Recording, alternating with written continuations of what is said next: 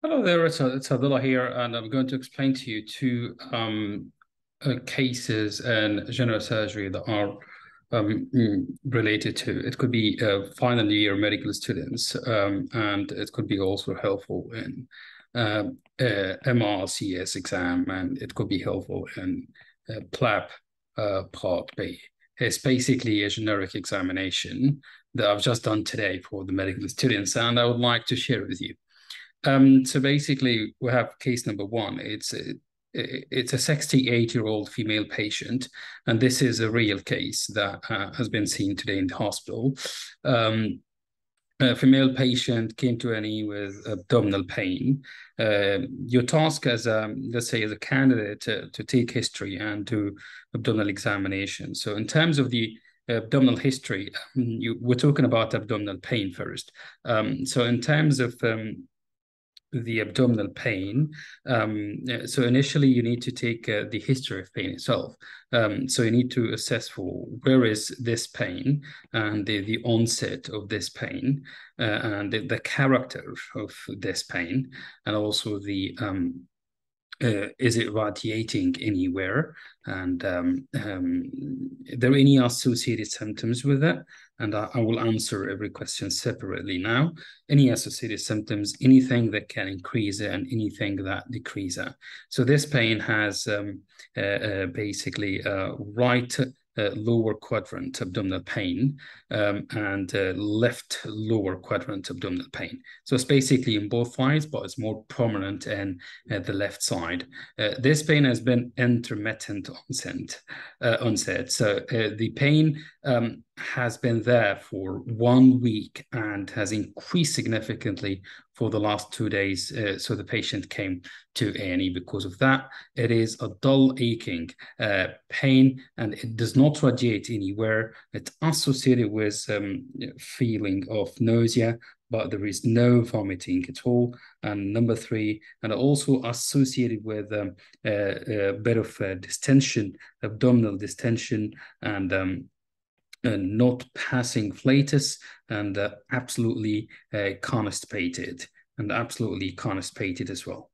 Well, anything that increases that movement does increase the pain, and coughing does increase the pain as well. It does respond to painkillers, but not significantly. All right. So these are the pain characters. What else you need to ask for while you are examining this patient? At this stage, after assessing the pain, you should have formulated a bit of differential diagnosis in your mind. So this patient is presented by abdominal pain and nausea, which is, I understand she doesn't have vomiting, but still she's nauseous, and abdominal distension, no passing flatus, and constipated. So I would say I would think of intestinal obstruction for whatever the reason is. So I will start asking my patient more questions about intestinal obstruction differential diagnosis. So I will go for number one, the mechanical obstruction. So we would ask the patient about her constipation. How long have you been constipated? And then ask her about the bowel habits, and if there is any change recently in her bowel habits as well. So number two is adhesions. You can appropriately ask her in this stage about any previous surgery or any previous radiotherapy, for example. Again, what are the other differential diagnoses? I would think of the volvulus as well. The volvulus is one of the differential diagnoses. Specifically, this patient has intermittent long history of abdominal pain. So ask her if she had similar episodes of this condition before. And you ask her that, she says, yeah, I had this 6 years ago, and they have inserted a tube in my back passage, to decompress my abdomen. All right. So that, I mean, it tells you the diagnosis without even thinking or reaching anything. So you would ask her about her diet as well as a risk factor of here. You will ask her about anything that increases intra-abdominal pressure and this include any past medical history like COPD. When you magically ask her about that, this patient does have COPD or chronic cough, basically. And when you ask her about as well, constipation again, you can ask here, and also the fiber diet. She does eat high fiber diet, which is a risk factors. Carrying heavy objects as well. Our patient does not carry heavy objects, but you will need to ask this question. What else in our differential diagnosis? I would think of cancer. Ask her about any recent weight loss. Or all right. This is for cancer. I would think of hernia and incarcerated hernia as well. Ask her if she had any masses in her tummy or any previous surgery, or you can ask about the risk factors of hernia, which is basically the same as these risk factors. What are other differentials that you can think of in this patient? So mesenteric ischemia is also one of the problems that can come in this patient. So mesenteric ischemia, ask about the AF. Do you have any cardiac issue or any problem with your heart? Are you on any blood thinning medication as well? That can tell you if the patient is AF or any of those conditions. All right. You can also think of diverticulitis, and you can ask if the pain is localized to the left quadrant, and again, the risk factors that we mentioned, which is constipation, which our patient does have constipation, they eat high fiber diet and carry heavy objects, and these are risk factors of diverticulitis. All right. So after establishing here, you pretty much established a good differential diagnosis and asked all the questions. And in this particular patient, let me summarize to you. She's 62, female patient, presented with intermittent abdominal pain, had previously decompression of her bowel with a tube that she does not remember what was her diagnosis. And also she has COPD and she has chronic constipation. So it could be anything really. It could be volvulus. This is the first of my differential diagnosis. It could be diverticulitis. It could be hernia as well, or incarcerated hernia. But my patient denied the masses. That slightly exclude the hernia, but still it will remain as one of my differential diagnosis. If we go through this, so the presenting complaints is 2 to 7 days, 2 days history of abdominal pain, prolonged history of intermittent abdominal pain, presented today with nausea, vomiting, severe abdominal pain, and also long history of constipation. She has 2 episodes of volvulus before, and we added to that the COPD, which the patient mentioned after I wrote this case. Social history, she lives with husband, and also she's fit and well. She doesn't have any medical condition, mobilized independently. She is a smoker. This is why she has COPD, and she drinks occasionally. Family history, nil of concern. You ask her about ideas, concerns, and expectation. Our patient had 2 concerns, and these concerns was what caused it, number 1, and number 2, is it likely to come back? Is it recurrent or not?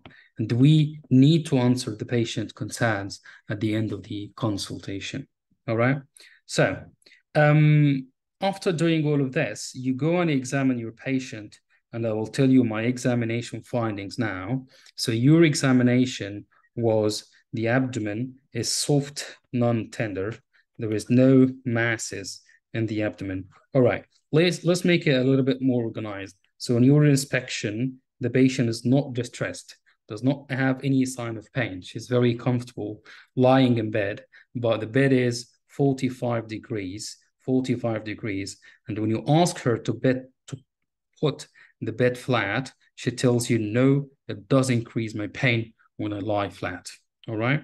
This is in urine inspection. She doesn't have any scars in the abdomen. She doesn't have any mass in the abdomen. She doesn't have no obvious pulsations in the abdomen as well. all right?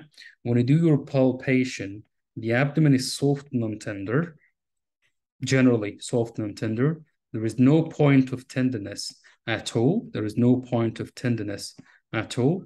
And now she has been in hospital for 2 days, and she tells you that I had the tube inserted again. And you don't really understand why is this tube.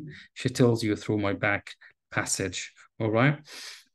And then, so the abdomen is soft and tender, and there is no point of tenderness, and there is no organomegaly. You examine the spleen, you examine the liver, you examine the for ascites as well, no organomegaly, and there is no ascites as well. All right. So this is in your palpation. So I would say the examination is a little bit unremarkable in this patient, but she already had treatment, as she mentioned. She does not have the tube at the moment. The tube was taken out yesterday morning, and she tells you that I'm feeling absolutely fine. All right. So this is in your examination. So when you have a scenario like that, you don't know the diagnosis yet, right? So the question will be, what is your differential diagnosis? So again, like I mentioned earlier, when you have a question like that in your exam and the patient already had treatment and you don't know the differential diagnosis, you just say what you think. So differential diagnosis, like I said, you need to present it in a certain way. You need to be speaking very confidently about your findings and their significance in establishing your differential diagnosis. So I would say, so I have a relatively old patient. She's 62, female patient, presented with intermittent abdominal pain that has been there for around 1 week. It has increased for the last 2 days, and she's constipated, she's distended, and she's nauseous, and has vomiting, and also has constipation as well. So we say constipation, distension, nausea, vomiting, and complete absence of flatus, right? So I would say like that, 62 female, intermittent abdominal pain, 1 week history, and 2 days of pain, constipation, distension, nausea, vomiting. These are signs of the intestinal obstruction. I would rule out the main differential diagnosis of intestinal obstruction. On the top of my list in this patient is the volvulus, all right? And the reason why she's constipated, and she has one of the risk factors, which is COPD, and she also has previous history of volvulus, all right? However, I would exclude other diagnoses like hernia, and I have excluded that by the abdominal examination. I couldn't see any mass. I'll also exclude the mechanical obstructions, and this will need further investigations. I would like to exclude cancer, and this will need further investigation that I would like to do. And I would like to exclude as well the adhesions, despite this patient's at low risk, since she had never had before any radiotherapy or any surgery in her abdomen. Okay. Well, the next question will be, what investigations will you do for these patients? So initially, I will do so any investigations when you encounter with this question, you need to say, I will do some bloods, and I will do some bedside investigations, and I will do some so basically the labs, like we said, and the bedside investigation, and I will do some imaging. All right.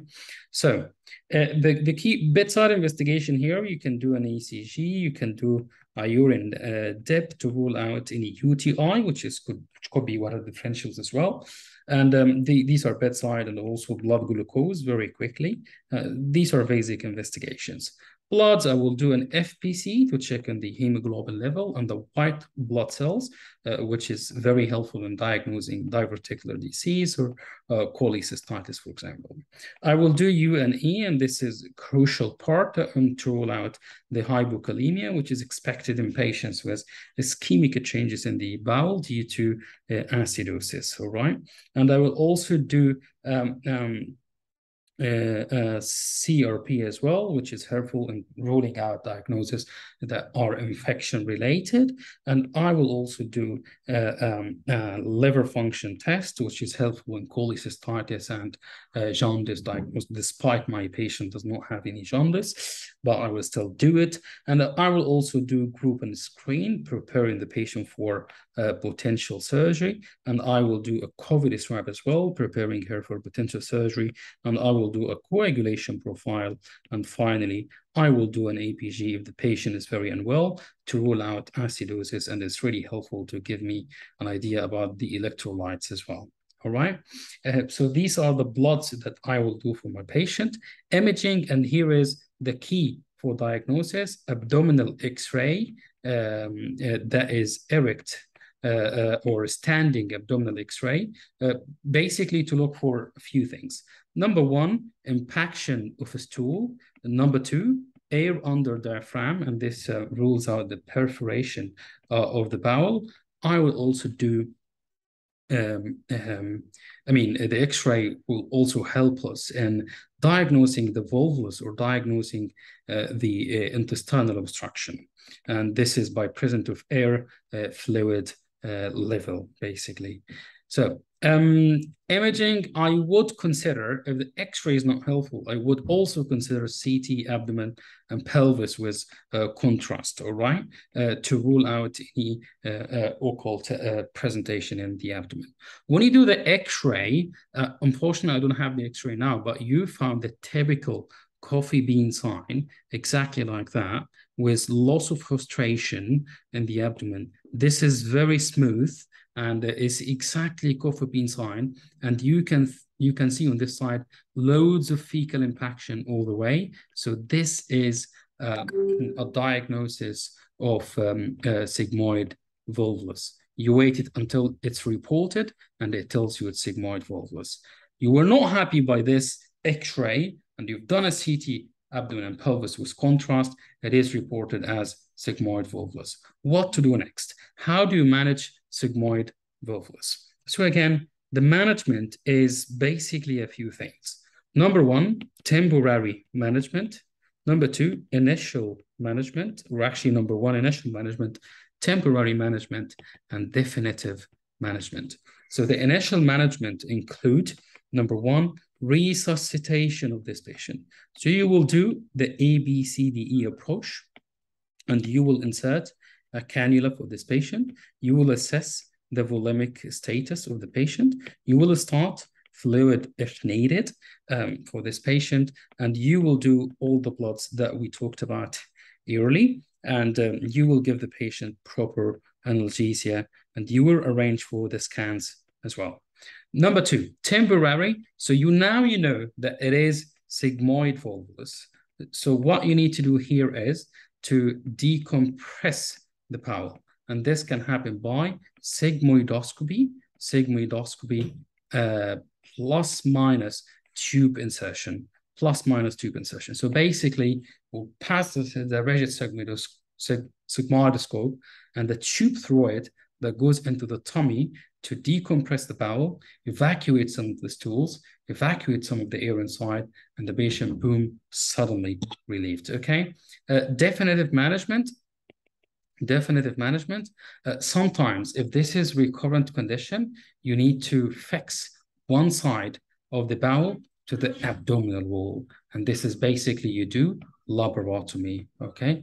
Laparotomy. All right. So these are basically sigmoid volvulus, one of the interesting cases that I've seen today, and I just wanted to share with you. Thank you very much.